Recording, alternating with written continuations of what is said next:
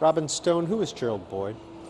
Gerald Boyd was many people. He was a complicated man, having grown up in St. Louis in poverty, raised by his grandmother after his mother died, and his father left for better parts of New York City. Came up in poverty and worked his way up. Decided he wanted to be a newspaper man early on in his teenage years in the 11th grade, and pursued that through a scholarship at the University of Missouri, working at the Post-Dispatch in St. Louis, his hometown. Very early on, he thought, I want to be a journalist and I want to be good enough to work at the New York Times. And it's that grit and that tenacity that enabled him to overcome all the barriers that he faced. So he was a mix of those people, as well as a young man who was mentored by the Jewish shop owners in his neighborhood.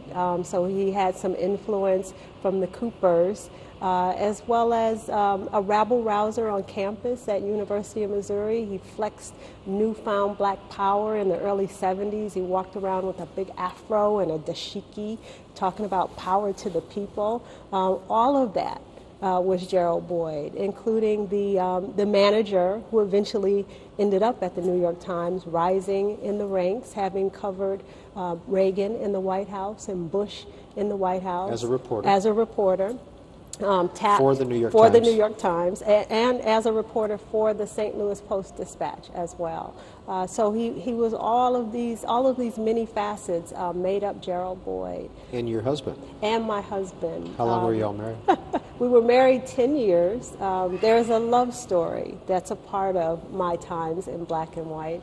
It's about journalism. It's about the New York Times. There's some juicy stuff about the Times, but ultimately I call this book a success story because it's about this man who, as a young man, was on a mission, and he ultimately achieved that mission. But he was also in search of not just professional excellence, but a family, the family he had lost as a child, and he wanted that so much. So there's this personal growth story as well as this professional growth story. And I was fortunate to be a part of both because at one point he was my boss as well. He recruited me and hired me at the New York Times, so I worked for him for a while.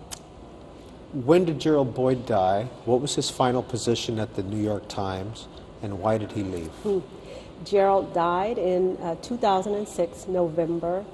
Thanksgiving Day, actually, a very rainy Thanksgiving Day. Unexpected? No, he had cancer, lung cancer, and Smoker? He was a smoker. He had been diagnosed that February, so it came quickly. He died 3 years after leaving the New York Times in the wake of the Jason Blair plagiarism scandal.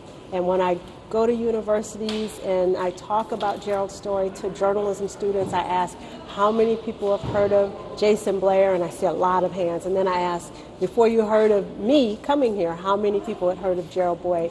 Very few hands. And that's one of the reasons I'm telling his story, because it's a fascinating tale, American tale, but it's also a tale about journalism in many respects. So he was managing editor at the time. Under Hal Raines? Hal Raines. He and Hal were tapped by Arthur Sulzberger Jr. 6 days before 9/11 to lead the paper. So 6 days into the job, we're all hit with this tragedy, international terrorism. And so they're thrown into covering the 9/11 terrorist attacks, the wars in Afghanistan, wars in Iraq, and they're pushing to establish their mandate on the paper and put their people in place. And the staff was taxed and tired and pushed and pulled in all kinds of directions. And I call that the kindling of the situation, the environment there. And then along comes Jason Blair, this young reporter who plagiarized, stole from other people's stories, and made stuff up out of whole cloth. And he was discovered, and I call that the match that lit the fire. It ignited all of the unrest and uneasiness and unhappiness. And so ultimately, in the wake of the scandal, Hal and Gerald were asked to leave the Times. The fact that Jason Blair was African American, was that important? Absolutely. It was important in how the story played out. I don't think it was important in the fact that he was a plagiarist. Jason Blair was troubled, and he acknowledged that he had mental, emotional difficulties, and that all played out at the New York Times. But the fact that he was black led some people to assume that Gerald, an African-American man who promoted diversity in the newsroom, was in some way aiding and abetting this journalistic criminal, when that was not the case. And in fact, Jason did not like Gerald, as he wrote in his own book, because he could not get the support that he needed from Gerald. So Gerald didn't hire Jason, he didn't supervise him directly, and he certainly did not mentor him. But the assumption was that there was a connection between the two. And I think that affected Gerald's tenure, at the end of his tenure, quite significantly. Your husband died in 2006. Yes. 4 years later, you're publishing a book with his name on it, an introduction by you. I did the afterword. My Times in Black and White is Gerald's book. After he left the Times, he wrote a draft. He wrote two drafts, actually. The first one was 800 and some odd pages. And I remember telling him, nobody cares about the kids from the old neighborhood. Take some of that stuff out. And then he wrote a shorter version, 250 pages, and I felt it was too truncated. It started with him entering the newsroom, and I said, wait, what about the rest of the story before that? So I married the two.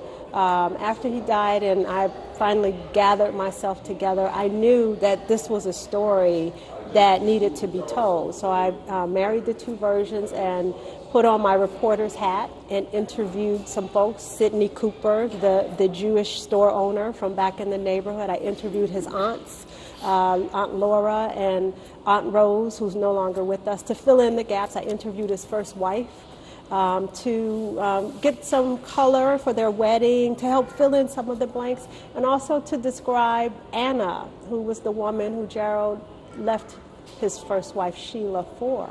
And Sheila put on her journalist hat and graciously answered my questions.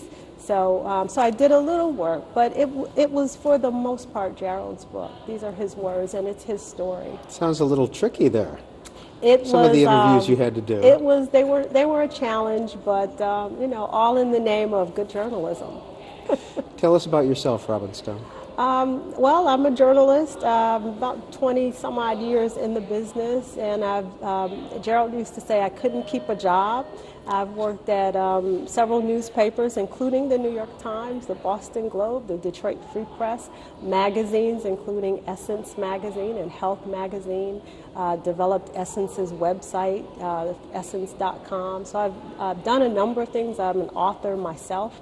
No Secrets, No Lies, How Black Families Can Heal from Sexual Abuse, which came out in 2004. And now I'm an editor of my late husband's book. And I'm looking forward to doing more good journalism in the future. What should people know or remember about Gerald Boyd?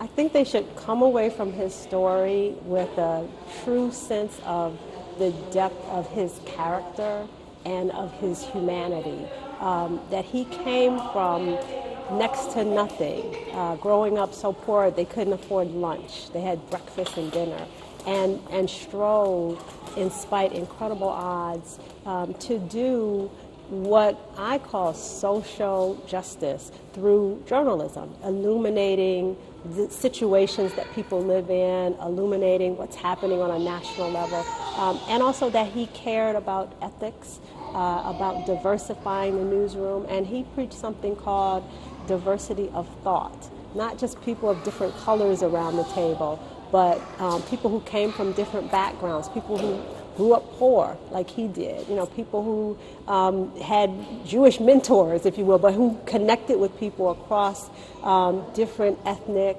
and racial boundaries. That was all what he was about, and I hope that people get a true sense of the man and his character and his humanity. Now, some